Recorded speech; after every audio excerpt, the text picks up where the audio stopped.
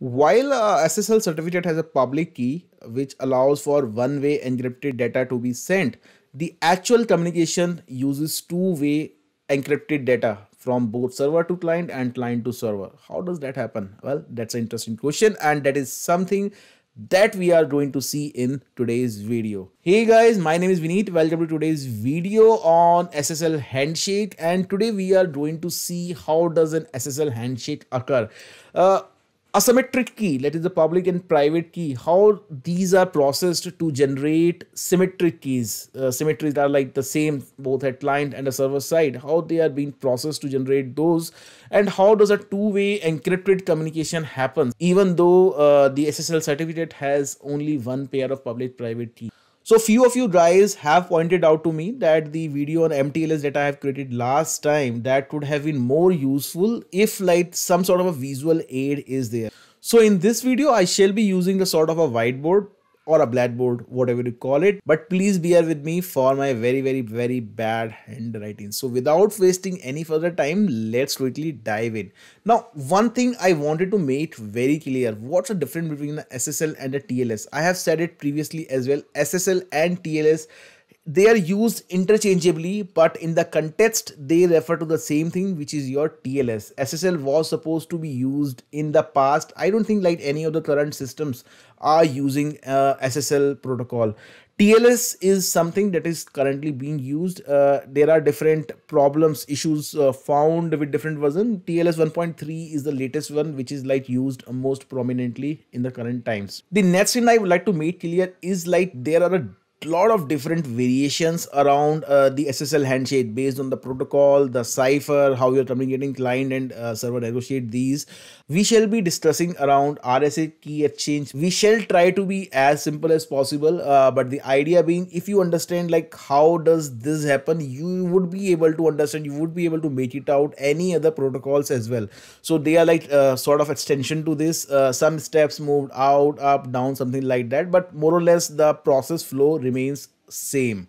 So first of all, let's have a quick view of like what a SSL certificate is. So if you go open any site, click on the lock, and from this point you can view the SSL certificate. Now there are a lot of different properties, attributes that are attached to a server. The most important ones are the issued by, like who's the issuer of the certificates, what are its validity parameter, when did it start, when did it ends, that's the other thing, and the other thing is the public key. Now subject is also a very important part which is used in validating the site that we are visiting. So subject should match the domain name, the host name that we are viewing, but the most important thing that is used is the public key. So if you go over here, you can see it has the public key that is showed up over here. So that is your certificate. Now how does this certificate is used to like create the symmetric keys for the communication? Let's move into that. So like any other communication, this SSL handshake also begins with a hello, and what happens is like client initiate this communication with a hello message. It sends out a few different data items with it. So it sends out like what are the different TLS version client supports, they are used in negotiation with the server.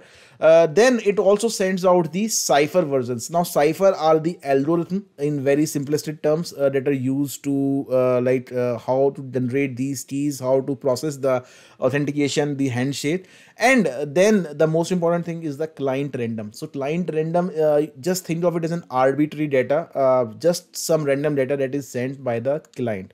Now once the server sees this data, it sees like whether the server has these versions or these ciphers that are supported, whether the server also supports those or not.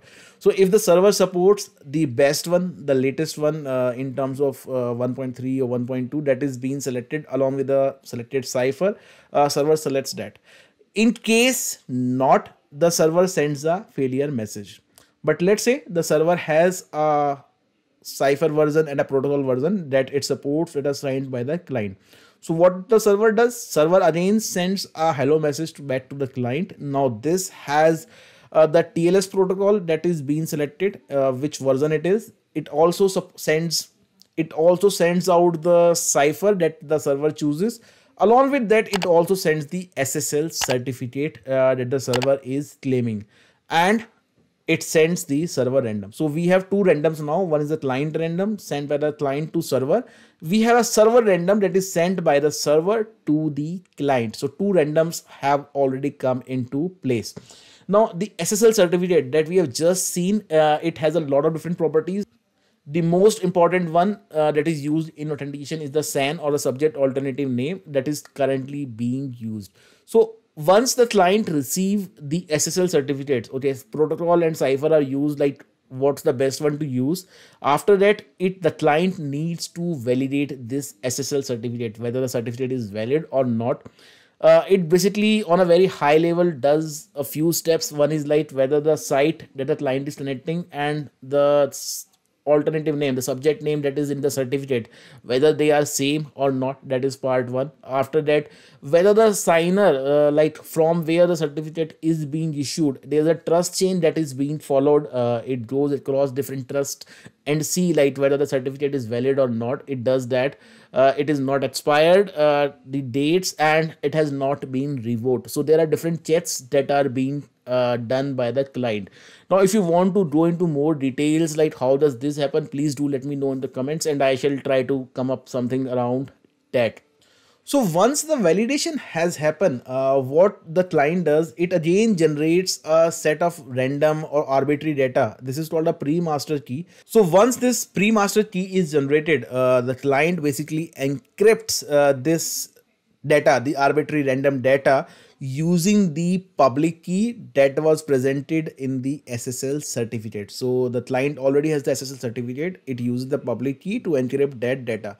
Now, once this encryption has happened, this key can only be decrypted by the private key, which is only available at the server. And once this is encrypted, as you already might have guessed, basically it is sent to the server, this encrypted data. And at this point, the server basically decrypts and get the pre-master key. So the client and server both have these pre-master key in a raw form, in a decrypted form. Now, once the client and server both have these set of pre-master key, at this point, like what happens, the client and server, they both try to generate a master key out of this pre-master key. How it is generated? Oh, well, we already have a client random, we already have a server random, and we have a pre-master key. So based on the cipher, like what we are using, all these three keys are processed to generate a master key separately on the client, on the server. So based on the cipher, both the client and the server, they derive at the same time at the same key on that. Now, once that is done, they both have received this master key. Now, what happens? These session keys are generated. They are derived from the master key. So, what are session keys? Well, session keys are the actual keys that are used for communication. So, if we move, so there are different types of session keys, and there can be multiple session keys that we generated from the master key. Now, what are session keys? Well, based on the master key, there are multiple keys that are generated. There are write keys and there are match keys. Match is the message authentication code. It's like of a signature or a hash that is put on the top of the message, which basically proves that the message has not been tampered.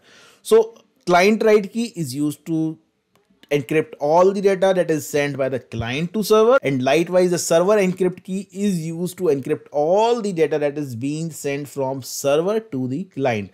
And likewise client write match key and server write match key are used to like put out that hash at the end of the message that proves the integrity of the message.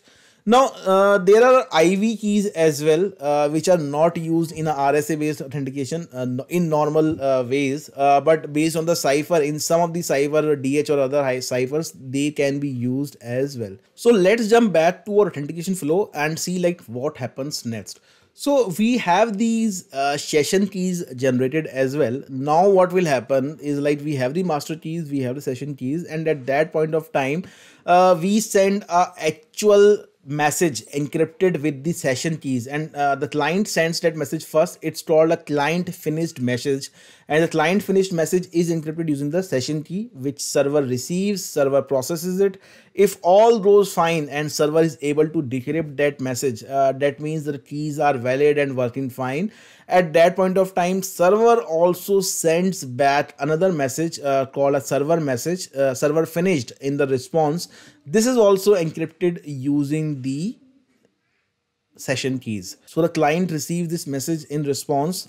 This is also encrypted using the session keys, which client tries to decrypt it. If the client is able to decrypt the message successfully, then it completes our handshake.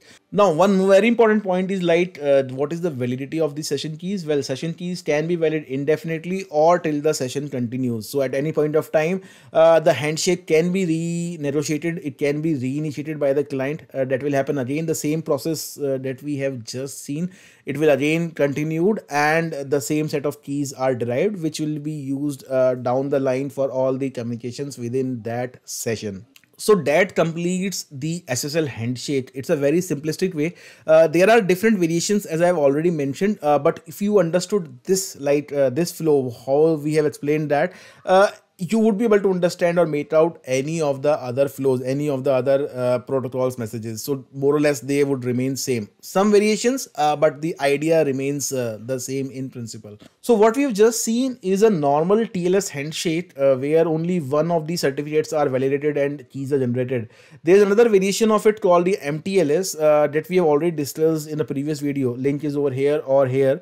So what happens in MTLS, both the client and the server have their own set of certificates, and they are like validated against each other. So they authenticate each other. So if you're not already seen that, you can check out the video. It would be available and the link is in the description as well. So guys, any questions, queries, suggestions that are pondering your mind, do let me know in the comment section. I would be more than happy to answer that. Any feedback, positive, negative, whatever, please do let me know. And if you like the video, press the thumbs up button and subscribe to the channel if you have not done already. See you guys next time and have a very great day.